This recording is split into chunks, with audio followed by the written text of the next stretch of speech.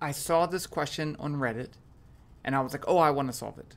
And I printed it out, so it's kind of hard to see. I'll put a link to the Reddit thread down below. I didn't look at their answers. I don't want to see. I want to solve it myself. So I don't know where this came from, but it is week 71. So maximum trajectory length. A ball is thrown at a speed v from a zero height on level ground. At what angle should it be thrown so that the distance traveled through the air is maximum? You will have to solve something numerically. Right there, you had me at numerical. Okay, so let's just look at the basic problem here. Here's the ground, and then here's my ball, and I'm gonna launch it with some velocity v at some angle, and it's gonna go through the air like that. And the question's not how far did it go, what's the maximum distance? The question's what's the maximum path length? And that's interesting, right? So let's just, if I launch it straight up, it's easy to calculate the path length because it goes up and back down. But other than that, and I guess straight horizontal, the path length would be 0. But other than that, you'd have to integrate ds along this path, and which would be a parabola. And, a lot of times we don't really look at the trajectory, x versus y. We always look at x versus t and y versus t. But they said do it numerically, so I'm going to go ahead and do it numerically.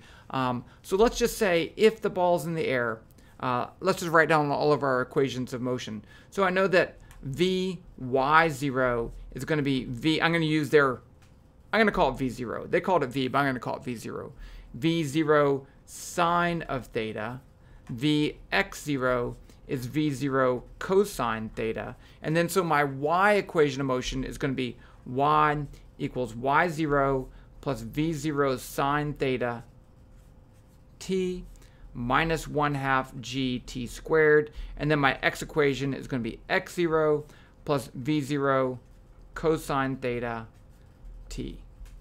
Constant acceleration in the y direction, 0 acceleration, which is constant, in the x direction.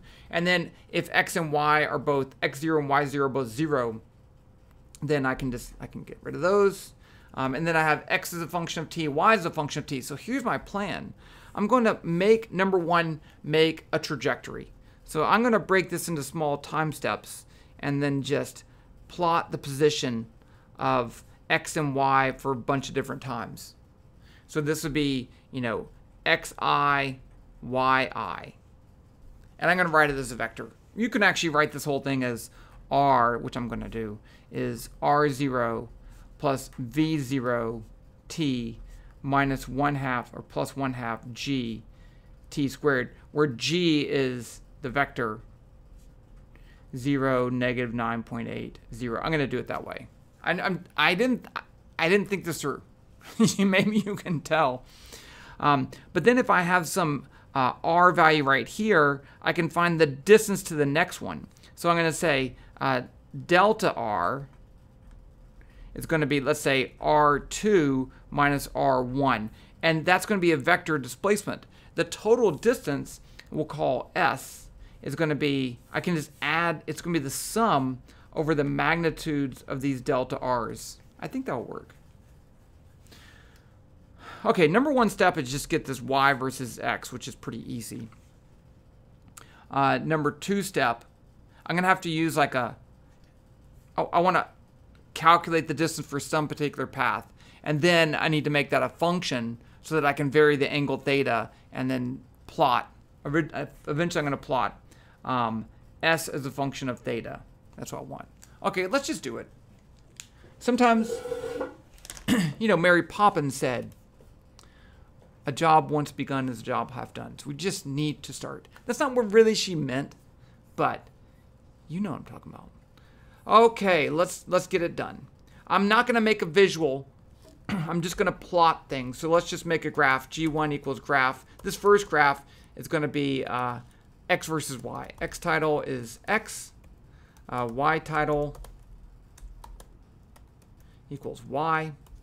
And then the width, 500, height 250.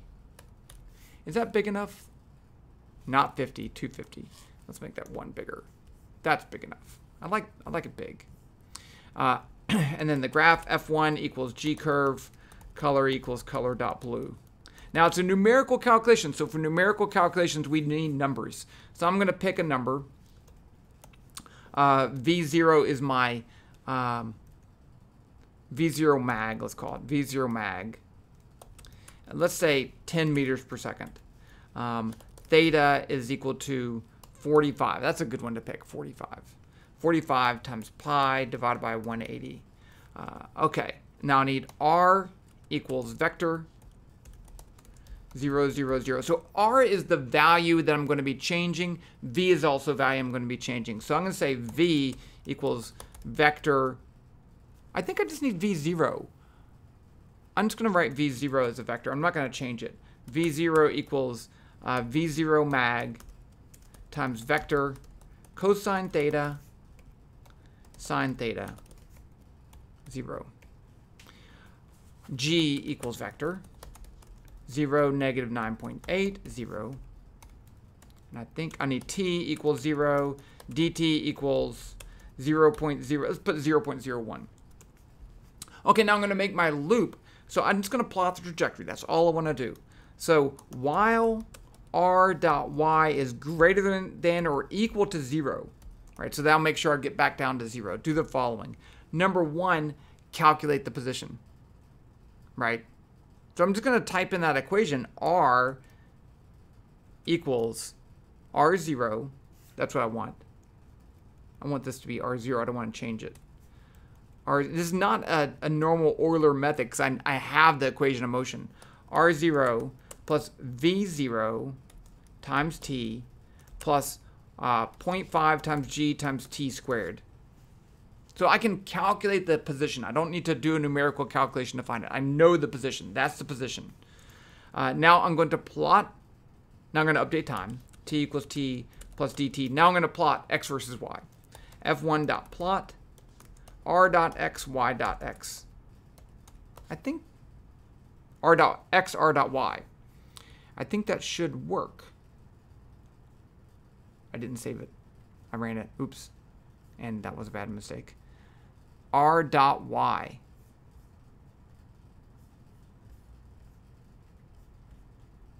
Let's save it. Path, length, projectile, motion. R is not an object. I have R0. R. Why is R not an object? It's a vector, right? Let's put this at 0.1 and print R. Let's just see what happens. Didn't do that. Undefined. So R0 is a vector. V0 is a vector. G is a vector. Print R0. Print V0. Let's just try that. Okay, printed those. R equals R0 plus V0 times t. Oh, I do have t. Plus 0.5 times g times t squared. What if I get rid of this? And then I better do this. It will never get back to 0. So let's say while t is less than 1. I feel dumb because there's something stupid going on here. That works. So g is vector 0, negative. So with that, let's see, minus or plus 0.5 times g times t squared. Did I put gt maybe? Someone saw my error and someone still sees the error because it's not working. What the heck? There's something wrong with, oh, plus. Did I not have the plus? Okay, now it's working. I think I just didn't have the plus. I was just excited and going so fast. Okay, so get rid of this. Get rid of that. And do this. While r dot y is greater than or equal to 0. It didn't do it. Oh, I know why. Because that the loop was a problem. I never have r in here for this loop. So I have to say r equals, vector, let's put 0, 0, 0. Now it works. Okay, yay. Now I want to calculate the path length. So this is fun. So let's say this, s equals 0. Now what I'm going to do is I want to find dr, right? But for dr, I need r old. So let's actually call this, let's say r old equals r. And then I move r right there. Now I'm going to calculate dr. dr is going to be r minus r old. Now I'm going to say r old equals r. Now, sometimes I get in problems here because when you make these connections between things, sometimes it changes both the variables.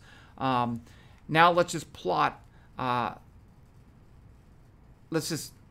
at 0.1, so it's not too big. Let's just print dr. Let's just make sure it's working. Print dr. Let's just see. I'm not positive of myself. So the drs are changing. Good. I think it's working. So now I can say s equals s plus mag dr. And then that will add to the whole path length. And I am going to have to check this. So let's say print s equals s. And it should be in meters, not in meters. Okay, so there's my path length, and I get 12.28. Okay, really quick. I don't trust myself, so I'm going to check it. I'm going to shoot it straight up where I can calculate the height and calculate s, and then compare it over here. So let's go back over to the paper really quickly. This is a problem. If I launch it straight up with the velocity v, how high does it go, and what's the path length? So the path length would be twice h. So I can do this.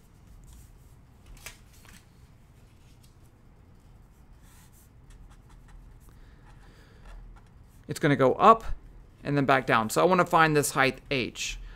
You can do this with work energy, or you can also just use v final squared. V final squared is v initial squared minus 2g delta y, right? That's one of the kinematic equations. I think it's fine to use that. And so we're launching it straight up, so I'm trying to solve for delta y. The final velocity at the top here is 0. So I get 2g delta y, which is h, is v0 squared. Delta y equals h equals v0 squared over 2g. So s is going to be twice that, 2v0 squared over 2g, or v0 squared over g, which is going to be, let's just check, meters squared per second squared over kilograms. No, that's meters per second squared for g. So I do get units of meters. Okay, good. So let's calculate that for straight up, back to the computer, because I don't trust myself. So let's put theta at 90. And then print s, and then print theory. And this would be v0 squared. So that's going to be v0 mag squared divided by g. And I'm going to put this in parentheses because, again, order of operations scare me. Divided by the magnitude of g, which is a scalar. Okay, let's see. Oh, wait. Oh, this, it's a parabola. Okay, it's still straight up, okay? Because we're going from 0 to 10 to the negative 15th. And I got, okay, theory is smaller, but I had a large time step. Let's move this time step to 0.01. I think it's working. Okay, I'm pretty happy. That's a 0.01. Let's make a smaller time step of 0.001. I think we're good. Okay, good. Seems like it's working. Next step, change the angle and make a plot of the path length as a function of angle, and we should see a maximum. Let's do it. So that means they're going to make this whole thing a function. Let's just say change this to theta and s, and then I'm going to make a function def pro path, and I need to pass, I'm going to pass it both the velocity, which I don't know why, and I'm going to pass it the angle. So v0 theta. And then I'm going to indent all this stuff. And now I don't need the V0 mag. Let's call it V0 mag. I don't need that. I don't need this.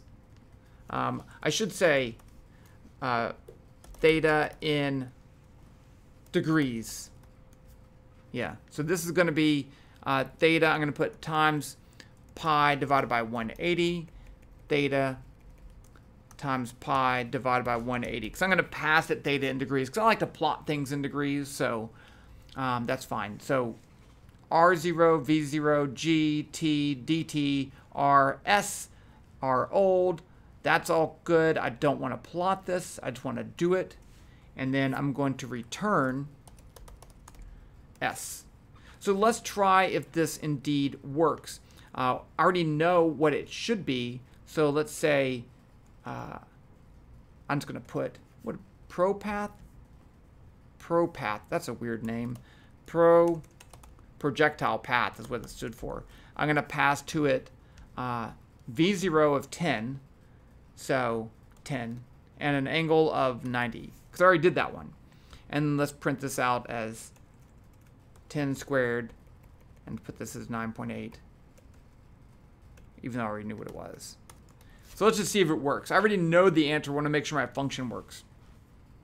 Because sometimes functions don't work.